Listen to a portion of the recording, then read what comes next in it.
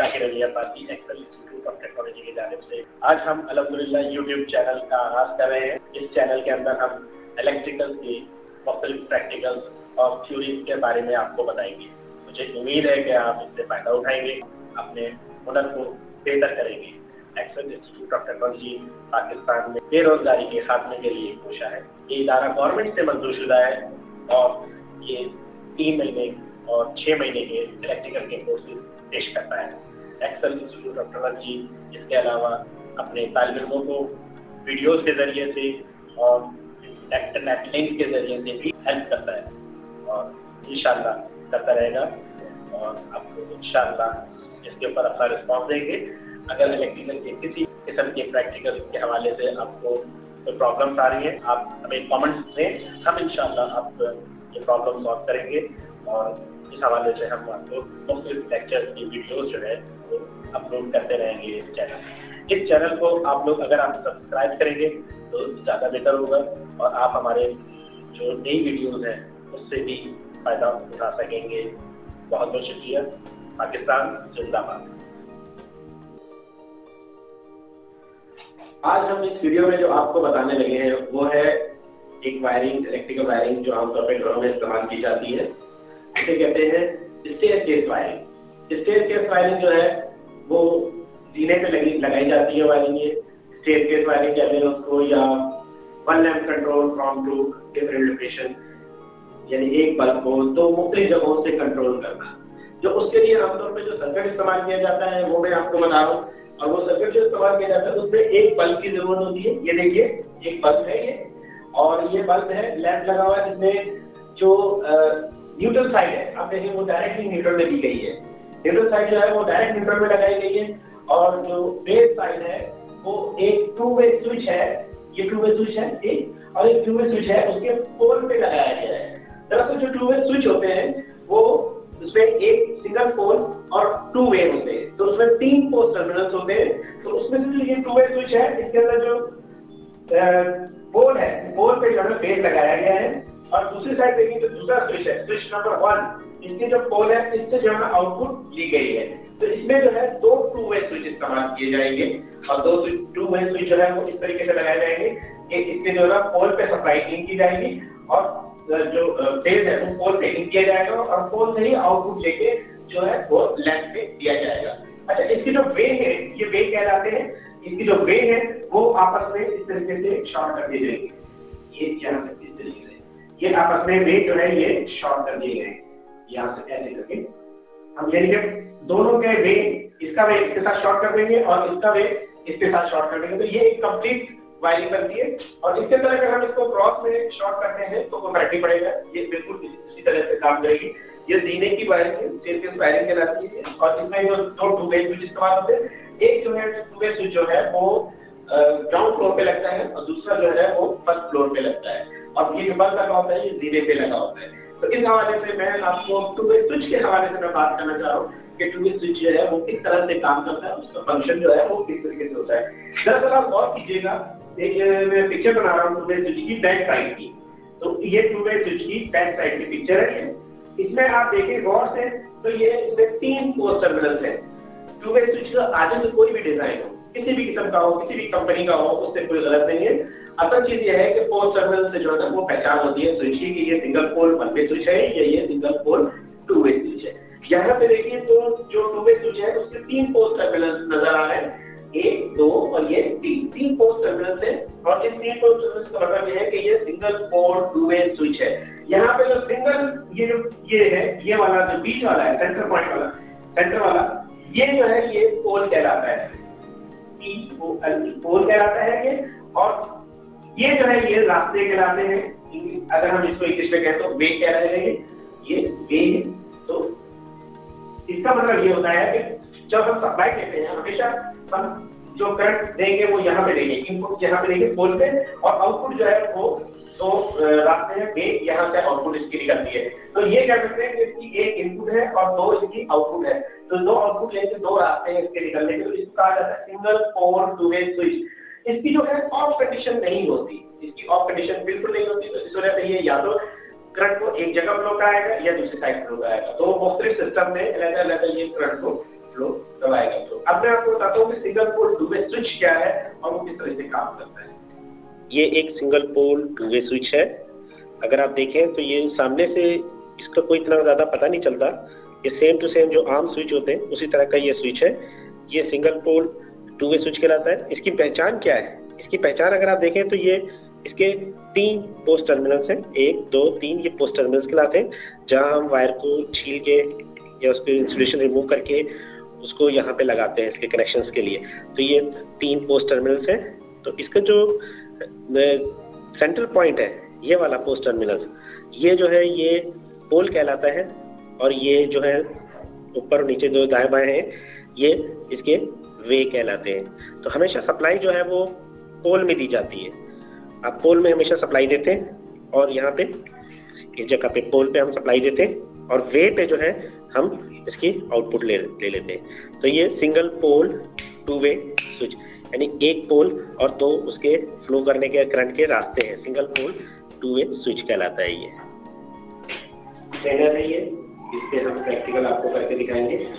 ये ट्रेनर है, इसके लिए तो इसमें जो है हम वही practical manual control for different location या स्टेज केस वायरिंग जो है वो हम आपको स्टेज केस वायरिंग जो है वो हम आपको करके दिखाएंगे। इसके लिए जो टूल्स इस्तेमाल होंगे ये है कॉम्बिनेशन प्लायर। इलेक्ट्रिशियंस तो बहुत ज्यादा इस्तेमाल करते हैं। इसका नाम है कॉम्बिनेशन प्लायर। ये कॉम्बिनेशन प्लायर कहलाता है। और ये है वायर कटर। ये वायर कटर कहलाता है और वायर को काटने के काम आता है। और ये है फेज टेस्टर।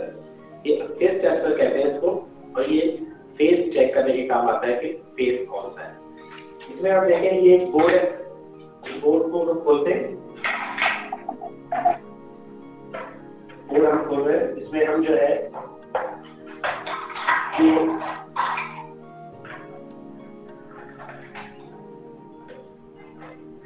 इसमें हम टू वे स्विच लगाएंगे इस शीट पे, और ये टू वे स्विच है। ये टू वे स्विच हम इस्तेमाल करेंगे, और ये 2 लगाएंगे हम, 2 अलग-अलग यहाँ पे थोड़ा सा फासले में लगाएंगे ताकि हम ये शो कर सकें कि ये जो स्विच है ये अलग-अलग पोजीशंस पे रखते हैं। ये स्विच एक साइड पे लगा दिया, ये दूसरा पोजीशन हम ये शीट पे दूसरी जगह लगा देंगे। यहाँ इसके दूसरी पोजीशन पे इस तरीके से हम दूसरा टू वे स्विच लगा रहे हैं। एक जो टू वे स्विच होगा वो ग्राउंड फ्लोर पे होगा और दूसरा टू वे स्विच होगा वो फर्स्ट फ्लोर पे होगा। जबकि बल्ब लगा होगा, ये जो लैंप होल्डर है ये लगा होगा जीने के। देखिए हम इसको अटैच कर दिए और इस तरीके से हम शीट पे 2 टू वे स्विच लगा दिए। जंक्शन बॉक्स नहीं, कंप्लीट जंक्शन बॉक्स आमतौर पे इस्तेमाल होते हैं घरों के अंदर। और ये लैंप होल्डर, लॉक होल्डर का हमने कवर खोला,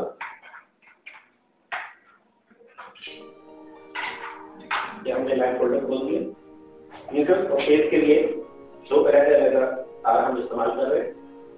न्यूट्रल के लिए हमेशा ब्लैक वायर इस्तेमाल करना चाहिए और फेज के लिए रेड वायर इस्तेमाल करना चाहिए, लाल वायर इस्तेमाल किया जाता है। हम बिल्कुल इसी तरीके से तार डाल रहे हैं। इस तरह के घरों के अंदर पाइपिंग करने के बाद हम उसमें तार डालते हैं। न्यूट्रल फेज हमने ये जीबी में लगाते हुए हम इसके पॉइंट पे गए। पॉइंट पे आ गए। पॉइंट पे आने के बाद हम पोस्ट टर्मिनल से ये पोस्ट टर्मिनल पे हम कनेक्शन करते हैं। लगा रहे हैं कनेक्शन करने के इस तरीके से बस होनी चाहिए। निकलेगा कनेक्शन मिल जाएंगे पोस्ट टर्मिनल पे, ये एडजस्ट हो जाएगा। अगर किसी को चाहिए इलेक्ट्रिक शॉर्ट कर सकता है, ये शॉर्ट सर्किट का बाइक बन सकता है जिससे करंट लग सकता है या घर में आग लग सकती है। या फिर इसको अच्छी तरीके से चेक करना चाहिए कनेक्शन करते वक्त। या हमने फेज और न्यूट्रल कनेक्शन कर दिया है इसके साथ। अब हम जो है इसको फिट कर देते हैं। ये हमने फिट कर दिया और कवर लगा देते हैं। यहाँ देखें तो ये एक न्यूट्रल की तार है और एक फेज की तार जो लैंप से आ रही है। जो न्यूट्रल है कनेक्शन, हम यहाँ पे जो कनेक्टर है, कनेक्टर पे जो न्यूट्रल आ रहा है न्यूट्रल से हम डायरेक्टली जो है न्यूट्रल को डायरेक्ट कर देंगे। हमने इसको न्यूट्रल को डायरेक्ट कर दिया। अब हम इस पे जो है ये दो हमने लगा दिया, तो 2 वे स्विच लगा दिया, सिंगल पोल 2 वे स्विच हम इसकी कनेक्शन करते हैं। ऊपर वाले जो टर्मिनल है वे है वो आपस में मिलेंगे। हम इसको इस तरीके से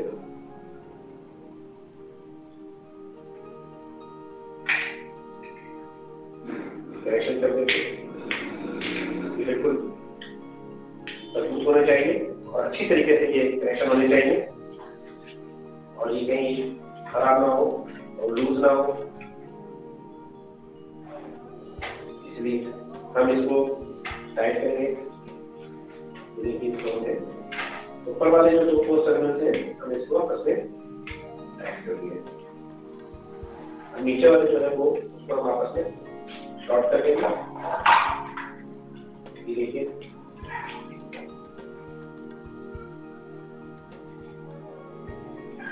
नीचे वाला हम आपस में इसको शॉर्ट कर देते हैं।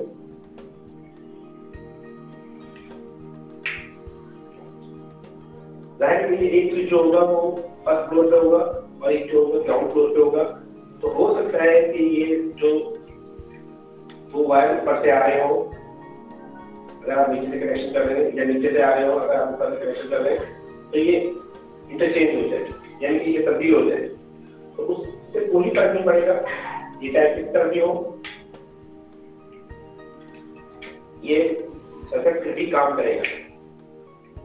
हमने तो ये बिल्कुल बराबर से जो है इसकी जो है ये देखिए हमने बिल्कुल इसको बराबर से जो है सामने से जो है हमने शॉर्ट किया है डायग्राम के मुताबिक, लेकिन जरूरी नहीं कि ये इसी तरीके से लगे। अगर ये आपस में क्रॉस हो जाते हैं इस तरीके से तो तब भी ये स्विच सही काम करेगा। इसकी जो है फंक्शन में कोई भी फर्क नहीं आता है फंक्शन में, तो लिहाजा इस तरीके से। अब देखिए ये जो बल्ब से आ रहा है, ये हमने वायर जो बल्ब से आ रहा है रेड वायर हमने इसके पोल पे लगा, ये सेंटर पॉइंट है तो ये पोल है, ये हमने इसके पोल पे लगाया।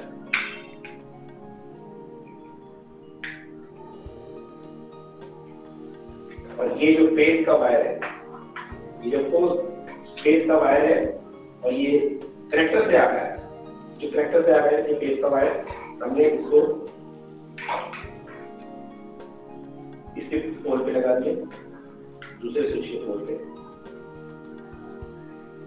आप सप्लाई कहीं से भी दे सकते हैं, ऊपर वाले स्विच पे जैसे हमने ये सप्लाई दी है, आप ऊपर वाले स्विच पे भी सप्लाई दे सकते हैं, नीचे वाले स्विच पे बल्ब का कनेक्शन लगा सकते हैं, या नीचे वाले स्विच पे आप सप्लाई दे दें और ऊपर वाले स्विच पे बल्ब का कनेक्शन लगा दें। इससे कोई फर्क नहीं पड़ता, जहाँ पे भी फेज अवेलेबल हो आप वहाँ पे फेज जो है वो लगा सकते हैं, इसमें कोई फर्क नहीं पड़ेगा, फंक्शन में कोई फर्क नहीं पड़ेगा।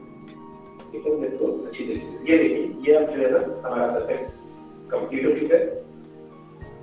हमने इसको देखिए इस तरह से बनाया है, ये वायर जो है ये लाइन से आ रहा है, ये पोल पे जा रहा है स्विच के, और दूसरा जो है ये फेज का वायर जो है दूसरे स्विच के पोल पे जा रहा है, और आप वे जो है उनके आपस में जो है ये देखिए ये कनेक्शन किया गया इसको, ये 2 2 वे स्विच है और इसके ये पोल है और ये वे है, और हमने क्या किया जो फेज दिया है वो पोल पे दिया है इनपुट, और आउटपुट जो हम लेंगे दूसरे पोल के जो स्विच है उसके पोल से लेंगे इस तरह से, और जो वे है वो आपस में इस तरह से शॉर्ट कर देंगे। इसको क्रॉस भी कर सकते हैं, फिर भी ये सर्किट सही काम करेगा। तो ये देखिए आप इसके इस तरह से कनेक्शन दिए गए, ये सप्लाई की वायर है और ये लैंप की वायर है। अब हम इसके कनेक्शन करते हैं, इसको बंद करते हैं कनेक्शन करने के बाद, और इसको फिर हम ऑन करके देखते हैं कि ये इस तरीके से काम करेगा। इसको ऑन करके देखते हैं,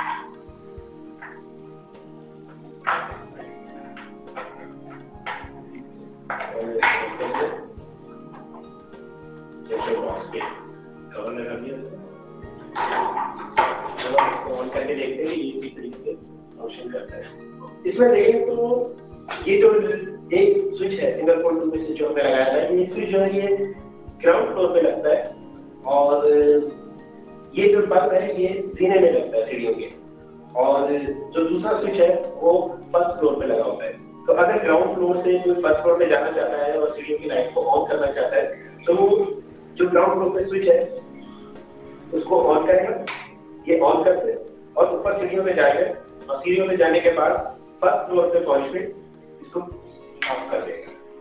इसी तरीके से अगर वो दोबारा से उतरेगा तो दोबारा से ग्राउंड फ्लोर से उतरेगा फर्स्ट फ्लोर से, तो अपने ग्राउंड फ्लोर से उसको ऑन करेगा सीढ़ी को की लाइट को और नीचे उतर के ग्राउंड फ्लोर पे उसको ऑफ कर देगा। इससे एनर्जी सेव होती है बहुत ज्यादा और ये बहुत ज्यादा इस्तेमाल किया जाता है और सीढ़ियों में बहुत ज्यादा हम लोग पे चलना नहीं होता है। इस वजह से अगर वहाँ पे बल्ब लगा हुआ है और चल रहा है तो काफी एनर्जी जाया होती है और बिजली का बिल भी काफी बढ़ जाता है। इस वजह से ये स्विच इस्तेमाल किया जाता है, ये सर्किट इस्तेमाल किया जाता है और इसका इस्तेमाल कॉमन है, बहुत ज्यादा इसका इस्तेमाल किया जाता है और इसको एक इलेक्ट्रिशियन को समझ लेना चाहिए और बहुत आसान है, इसका कोई मुश्किल नहीं है।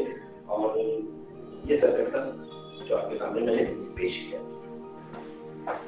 तो देखा आपने कि ये जो स्टेयरकेस वायरिंग किस तरह से हुई और इसका ये डायग्राम है और हमने आपको इसका प्रैक्टिकल भी करके दिखाया और ट्यूबवेल स्विच के बारे में भी हमने आपको बताया। और इस हवाले से अगर कोई आपको हेल्प चाहिए तो अपने कमेंट्स में आप लिख सकते हैं और इसके अलावा हमारा ये जो चैनल है इंशाल्लाह मुस्तकिल चलता रहेगा। इसमें हम बहुत सारी अहम थ्योरीज जो इलेक्ट्रिकल के हवाले से वो आपको बताएंगे और बहुत सारे प्रैक्टिकल्स हम आपको करके दिखाएंगे ताकि वो आपके लिए आपके प्रोफेशन में आपको ज़्यादा बेहतर से बेहतर जो है वो आपको मौके मिले, आप तरक्की करें और आप रोजगार कमाएं। इस चैनल का मकसद यही है। हमें अपनी राय से आगे दीजिएगा और इंशाल्लाह हम कोशिश करेंगे कि वीडियोस को मज़ीद बेहतर बनाएं। अल्लाह हाफिज़। पाकिस्तान जिंदाबाद।